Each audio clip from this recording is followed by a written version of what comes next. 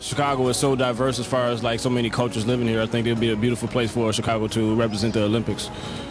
And welcome back to Political Update. I'm Paul Lisnick. We're talking about the Olympics in 2016. They may just be on their way to Chicago and the Chicagoland area. And we're looking ahead with my guests who are involved in getting ready for this event. And they are Gerald Bennett, who's the chair of the 2016 Olympic Regional Coordinating Committee, also the mayor of the city of Palos Hills. And Dave Bennett, no relation between you guys? No. All right. You look alike.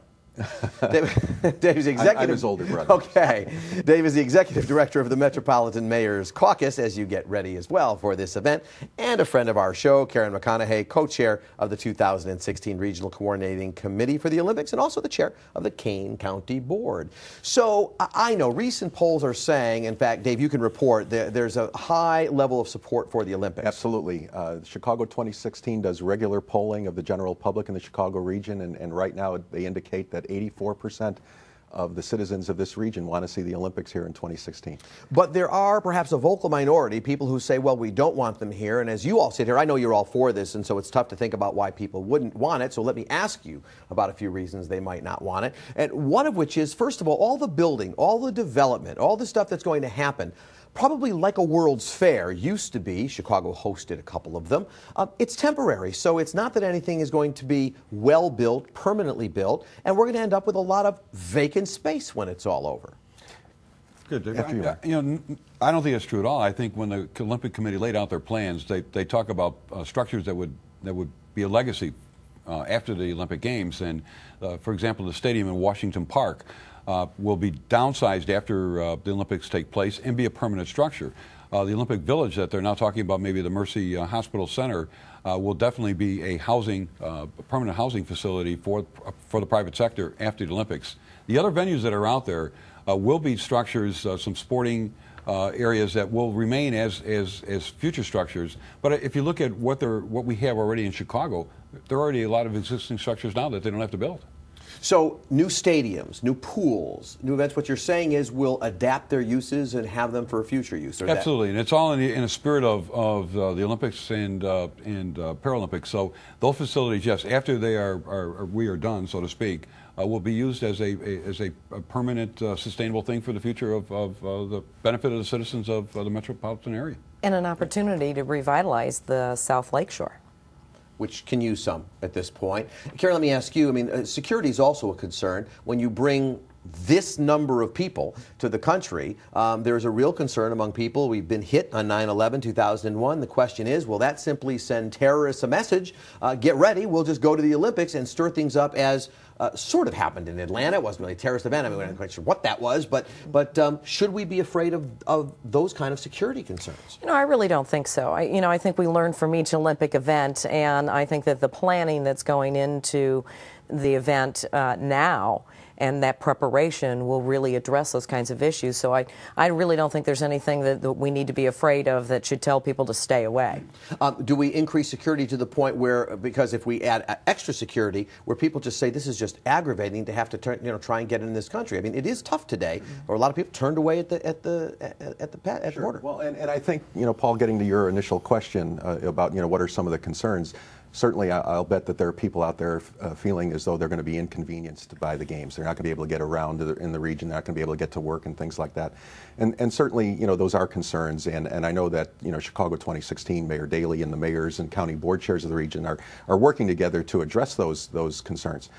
And what we're really all about through the Regional Coordinating Committee is creating a dialogue on these kinds of concerns. And initially, Chairman McConnaughay mentioned it in her opening remarks, that we're all about getting support for the Olympic Games. We're all focusing in on that, and we've got an awful lot of support from the elected officials, the local elected officials in the region. But then we're going to switch to the mode of kind of preparing for the games. Mm-hmm. And the idea is that we're going to look at each of the issues that are related to the games. Talk about public safety, for example, and how we can coordinate the police and fire response to the games, and that's something that I don't think has taken place in other parts of the world when they've held Olympics. It's always been the central city that's been concerned, or the national government that's been concerned with those issues. Here we're involving the counties, the cities, and the villages, and coordinating whatever responses there are going to be to these issues. Well, and part of that, Mayor, of course, is going to be local transportation. And listen, with all due respect to the CTA, the RTA, they just need help. They're not ready for an Olympic event to be here, and I understand they're undergoing renovation. One of the new plans is a new rail line that will actually tie together some of these suburbs. But from my reading about it looks like the mayor's plan for what that rail line needs to look like and the suburbs plans for what that rail needs to look like are pretty different. So how do the local transportation issues get addressed? Well, I don't think so. As chairman of the Chicago Metropolitan Agency for Planning, that's why I want to ask you about that. We have been working, created 2 years ago as a regional organization to have a vision for this metropolitan area for the next 30 years. We have a Go-To 2040 vision plan that we are working on, going to release it next year. And regardless of the Olympics, we are looking as local officials in this metropolitan area how we can have a sustainable society in the future. And that includes transportation, infrastructure, whether it is light rail or whether it is improvement of roadways. We are out now reaching out to our partners in the metropolitan area to create that vision for the future and work over the next 30 years to get it, whether or not we have the Olympics. The Olympics, as far as we're concerned, is to us even an added bonus. There's got to be a role of the state and federal as partners in investment in our metropolitan area, and we think it's going to take place. Well, actually, one question. As you are doing the work with CMAP, is there a if we get the Olympics plan and an if we don't get the Olympics plan? In either way, we're looking at a 2040, Go-To 2040 is the plan, and we are looking at this region regardless of the Olympics. Again, looking at sustainable things of new transit, new roads, better infrastructure, better environmental considerations of how we go about planning in the region. So, including housing, which the impact of the Olympics, again, whether it comes or not, we're expecting another 2.5 million people in this area in the next 20 years alone. And so what that does trigger for us is one of the other gripes people have, funding.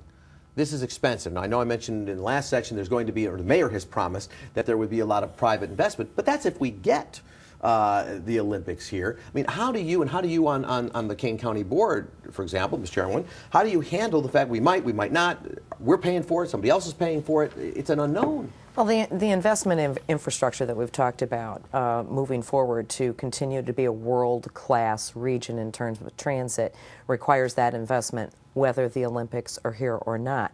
However, if the Olympics are coming, that really gives us an opportunity to say to the federal government, this is an investment you need to participate in. This is as important to the country as it is to the region.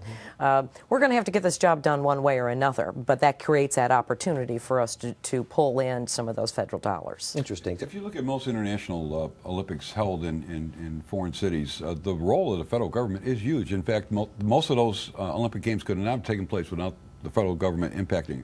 In this country, we have gone in the past, whether it's a local or regional, some help from the state, some help from the Fed. So there has to be an investment by the state and Fed in this. All right. We're going to take a look ahead at what the future might hold. Maybe we'll do our crystal balls and ask these experts whether they think we really will get the Olympics. We'll do that when we come back after these words. Stay with us.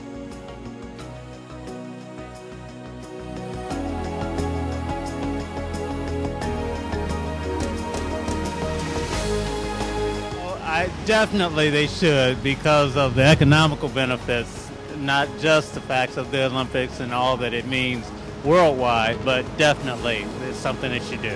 I think it's a great thing. I'm very excited for the city to have the opportunity to host the games, and I think it can be a very positive thing overall.